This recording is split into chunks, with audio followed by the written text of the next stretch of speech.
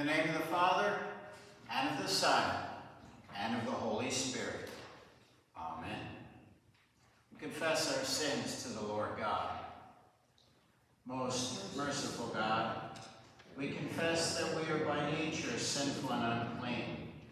We have sinned against you in thought, word, and deed, by what we have done and by what we have left undone. We've not loved you with our whole heart. We've not loved our neighbors as ourselves. We justly deserve your present and eternal punishment.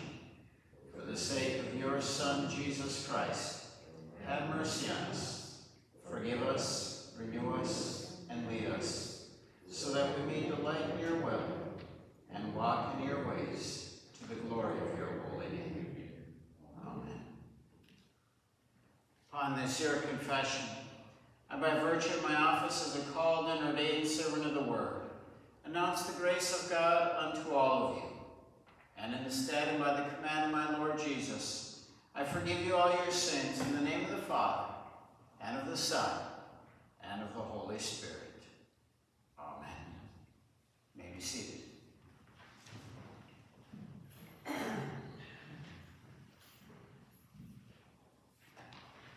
And our Old Testament reading this day comes to us from Ezekiel chapter 2, beginning with the first verse. This is also the basis for our message this day. He said to me, Son of man, stand on your feet, and I will speak with you. And as he spoke to me, the Spirit entered into me and set me on my feet, and I heard him speaking to me. And he said to me, Son of man, I send you to the people of Israel, to nations of rebels who have rebelled against me. They and their fathers have transgressed against me to this very day. The descendants also are impudent and stubborn. I send you to them, and you shall say to them, Thus says the Lord. And whether they hear or refuse to hear, for they are a rebellious house, they will know that a prophet has been among them. Here then also reading from 2 Corinthians chapter 12, beginning with the first verse. I must go on boasting, though there is nothing to be gained by it. I will go on to visions and revelations of the Lord. I know a man in Christ, who 14 years ago was caught up to the third heaven. Whether in the body or out of the body, I do not know. God knows. And I know that this man was caught up into paradise. Whether in the body or out of the body, I do not know. God knows. And he heard things that cannot be told, which man may not utter. On behalf of this man, I will boast. But on my own behalf, I will not boast, except of my weaknesses. Though if I should wish to boast, I would not be a fool, for I would be speaking the truth. But I refrain from it, so that no one may think more of me than he sees in me or hears from me. So to keep me from becoming too elated by the surpassing greatness of the revelations, a thorn was given me in the flesh, a messenger of Satan to harass me, to keep me from being too elated. 3 times I pleaded with the Lord about this, that it should leave me. But he said to me, My grace is sufficient for you, for my power is made perfect in weakness. Therefore I will boast all the more gladly about my weaknesses, so that the power of Christ may rest upon me. For the sake of Christ, then, I am content with weakness, insults, hardships, persecutions, and calamities. For when I am weak, then I am strong. Please rise for the reading of the Holy Gospel. And the Gospel this day comes to us from Mark chapter 6. Begin reading with verse 1. Jesus went away from there and came to his hometown, and the disciples followed him. And on the Sabbath he began to teach in the synagogue, and many who heard him were astonished, saying, "Where did this man get these things? What is the wisdom given to him? How are such mighty works done by his hands? Is not this the carpenter, the son of Mary, and brother of James and Joseph and Judas and Simon? And are not his sisters here with us?" And they took offense at it. And Jesus said to them, "A prophet is not without honor except in his hometown, and among his relatives, and in his own household."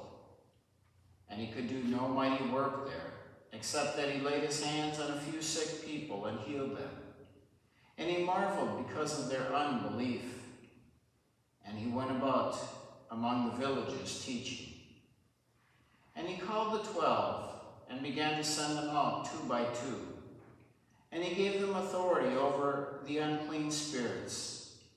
He charged them to take nothing for their journey except a staff, no bread, no bag, no money in their belts, but to wear sandals and not put on 2 tunics. And he said to them, "Whenever you enter a house, stay there until you depart from there. And if any place will not receive you, and they will not listen to you, when you leave, shake off the dust that is on your feet as a testimony against them." So they went out and proclaimed that people should repent, and they cast out many demons and anointed with oil many who were sick and healed them. Thus far, the gospel of our Lord. We join together in confessing our common Christian faith as we use the words of the Nicene Creed, as you see it in the inside and back cover of your hymnal.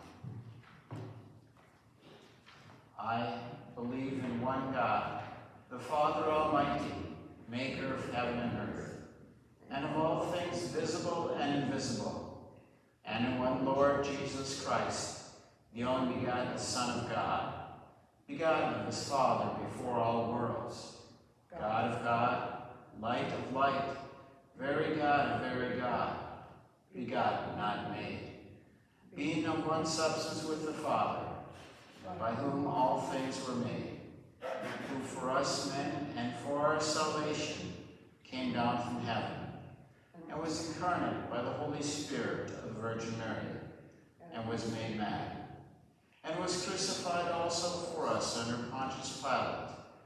He suffered and was buried. And the third day he rose again according to the Scriptures, and ascended into heaven, and sits at the right hand of the Father. And he will come again with glory to judge both the living and the dead, whose kingdom will have no end. And I believe in the Holy Spirit, the Lord and giver of life, who proceeds from the Father and the Son, who with the Father and the Son together is worshipped and glorified, who spoke by the prophets. And I believe in one holy Christian and apostolic church.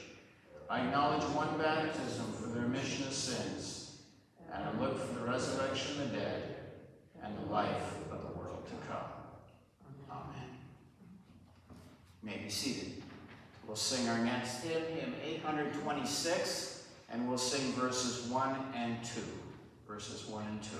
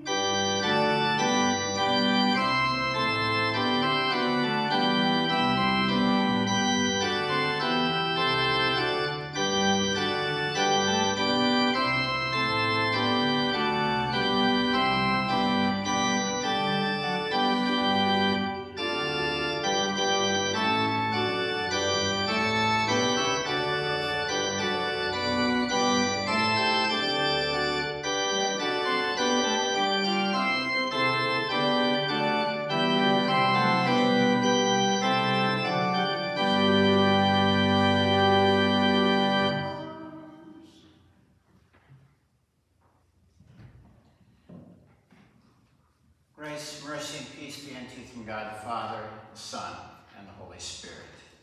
Amen.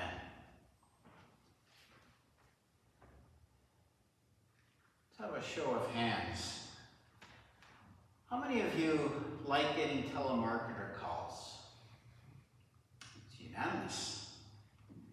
How many of you always say yes to whatever they're trying to sell or what service they're trying to provide or charity that they're trying to pitch? Again, unanimous. How many of you in one way or another have oftentimes refused what they're trying to sell or the charity they're trying to pitch? Yeah, me too. I've oftentimes wondered, how many no's do they have to go through before they get a yes?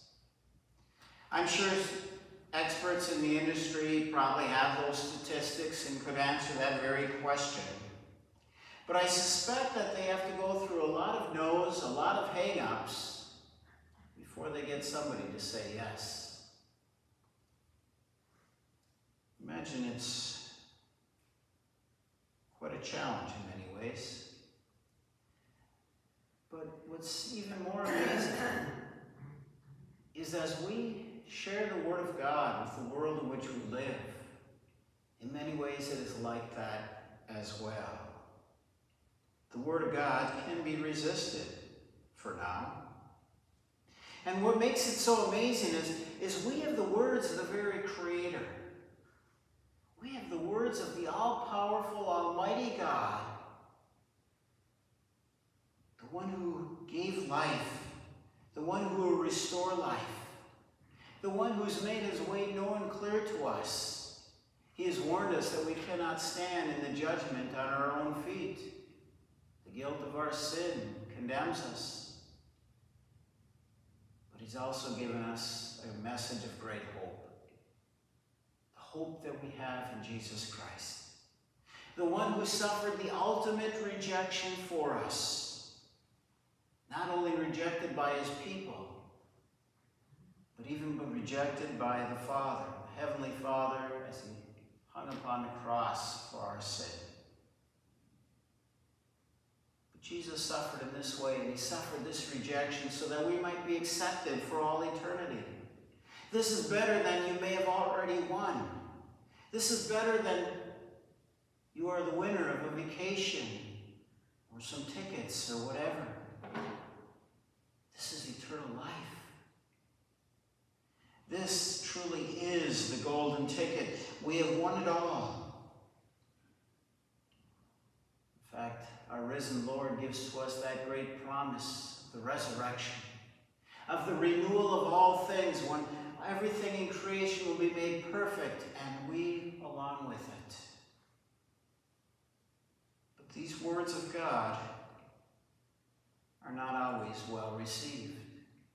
Oftentimes, they will be faced with a no.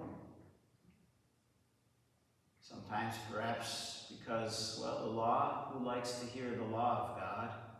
No one likes to hear our guilt and be rebuked and corrected. But even the gospel, even the joy of the hope that we have in Jesus Christ, maybe because some are in their pride, they don't want to admit they can't do it on their own. Maybe they're just too caught up with the things of here and now in this world that they just aren't that interested. But for whatever reason, the Word of God, the proclamation of the gospel is oftentimes met with many no's before someone receives it. In our Old Testament reading today, we encounter the prophet Ezekiel. And here in our text, we see that Ezekiel appears before the Lord, kind of like he's in the heavenly courtroom. And he's lying there prostrate on the floor before the Almighty God. And the Spirit enters into him and stands him on his feet. And the Lord speaks to him, and he sends him on a mission. It would be a challenging mission. The year was somewhere around 526 BC. And it it was a difficult time for Israel.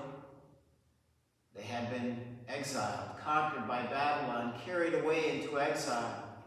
The holy temple where God was present with his people was destroyed. And God sends Ezekiel to go to them in this foreign land of Babylon, and to bring them a message, and really a message of hope. God had not left them, even though their temple was destroyed. God had not totally forsaken them, even though they had come under judgment. There was hope. We're told in our text that Ezekiel is sent to a rebellious house.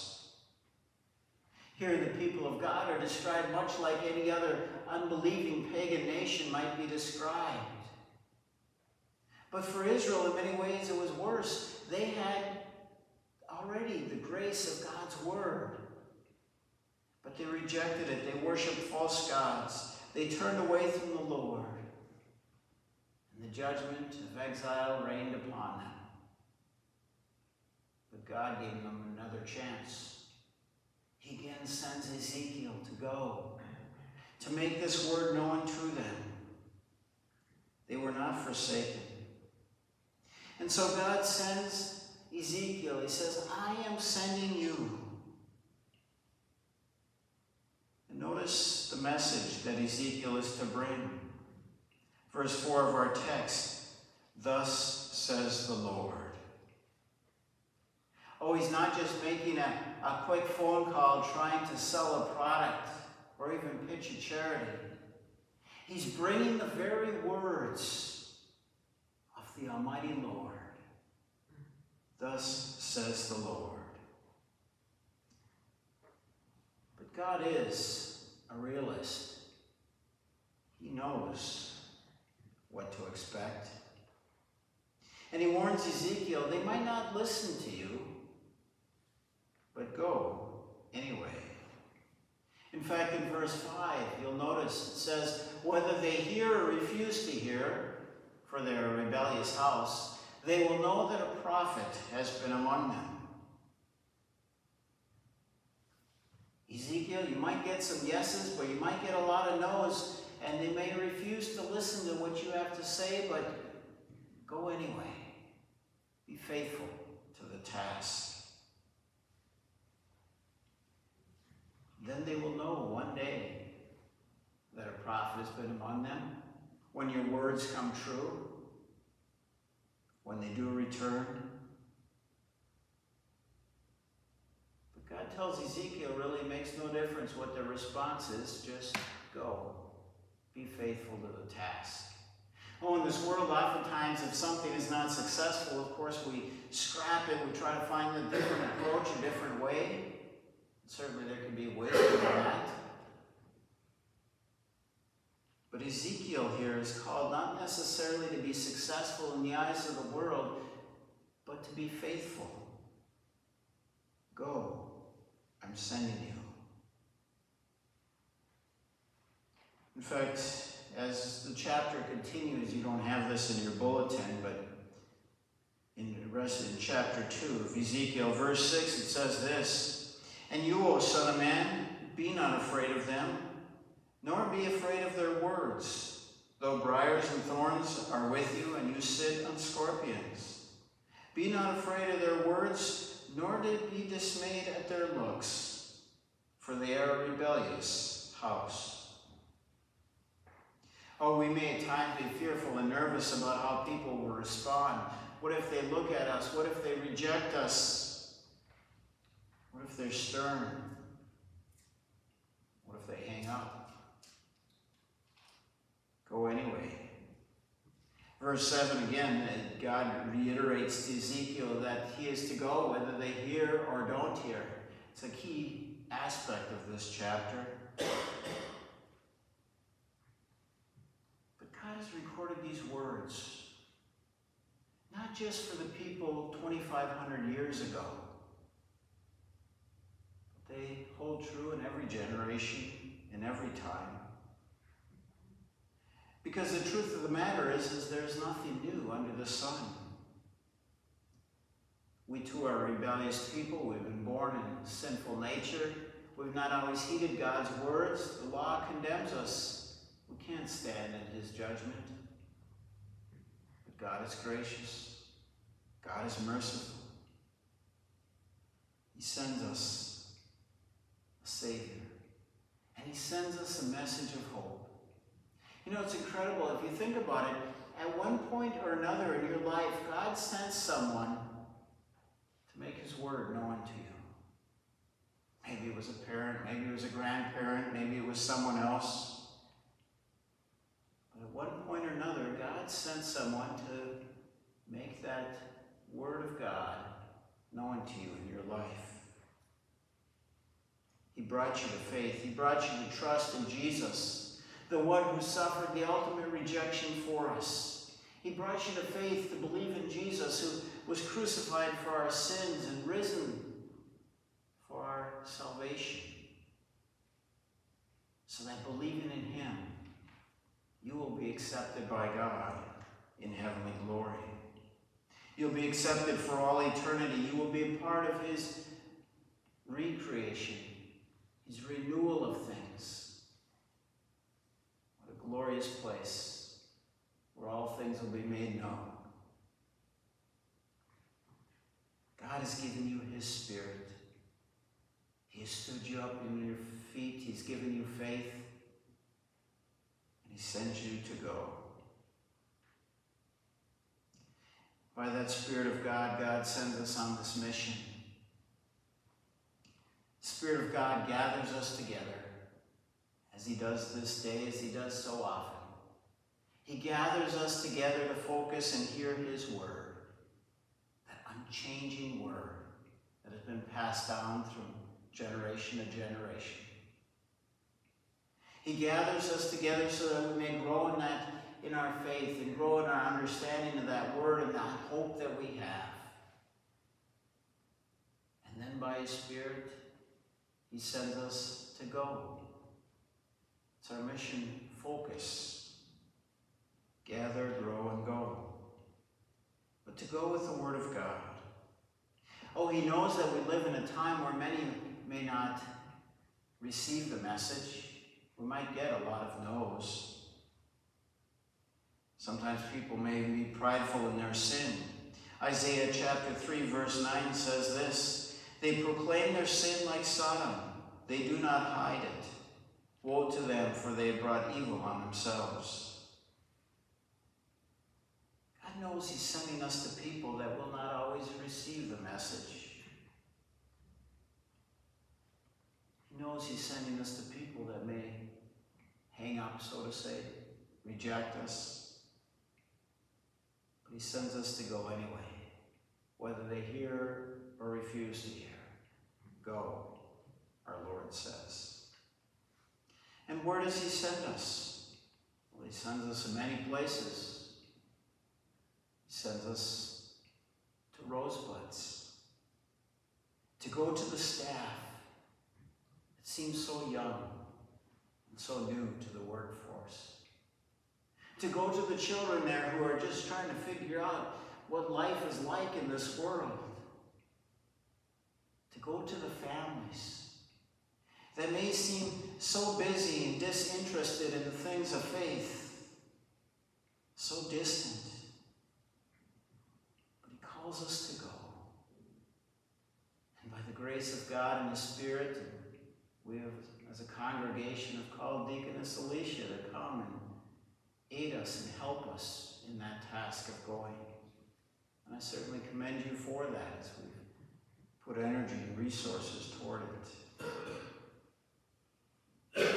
Whether they hear or not, whether we are successful or not, we certainly pray for that success. But either way, God calls us to be faithful to the task, to go. To go to the people in our community.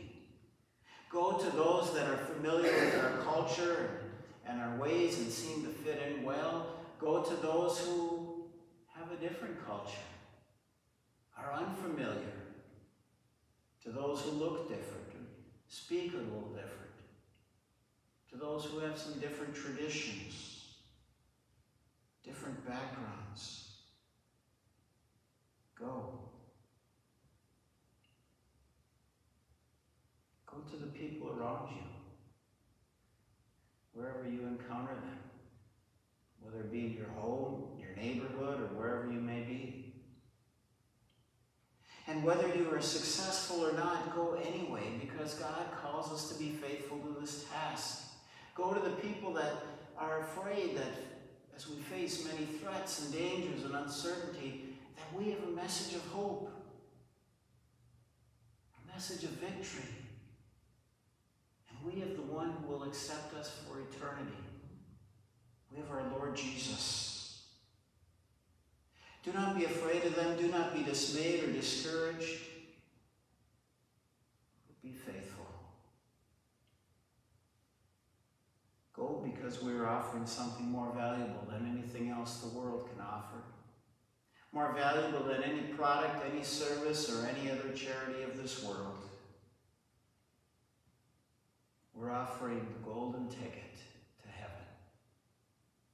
We're offering a place in the membership of the kingdom of God for eternity. A place won by the blood of Christ. Received through faith in our risen Savior. What a gift it is. There is no greater treasure. And so sent by the Spirit and empowered by the Word of God, whether they hear or refuse to hear, our Lord says, go. Amen. Now may the peace of God, which passes all understanding, keep our hearts and minds in Christ Jesus, our risen Lord and Savior. Amen. We respond to God's grace and His mercy as we present ourselves and our offerings to Him. Please rise.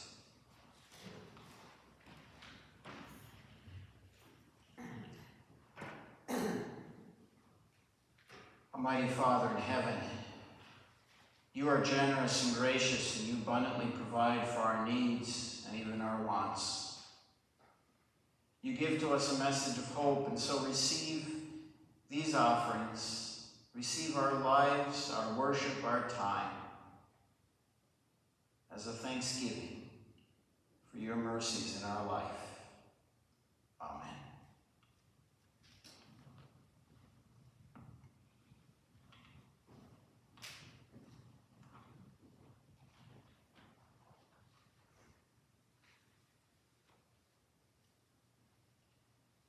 Let us pray.